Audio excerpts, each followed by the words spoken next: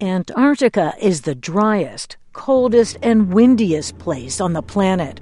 Northern Illinois University professors Reed Scherer and Ross Powell just wrapped up their second National Science Foundation-sponsored expedition there. During their first season, they studied a subglacial lake.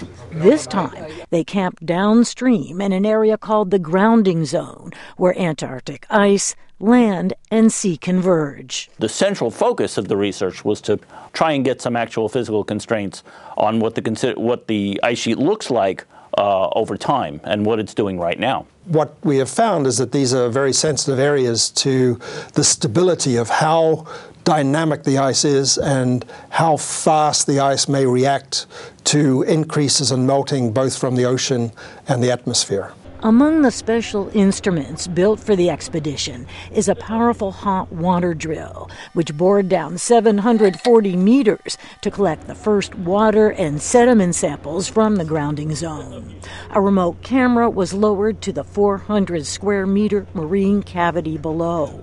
Watching from the command center, Scherer was surprised to discover a diverse ecosystem so deep under the ice. It's a very mobile environment. The bottom is changing constantly, and so the things that we saw are all very mobile organisms, things that swim and some things that crawl, and obviously they're getting enough nutrition that they can thrive. Some of the little crustacean-like creatures called amphipods that we saw swam quite quickly and were quite active. This is the farthest south that fish have ever been seen. Expedition leader Ross Powell says ice and sediment cores from the grounding zone can offer clues to how the creatures got here, what they feed on, and the impact of the retreating ice.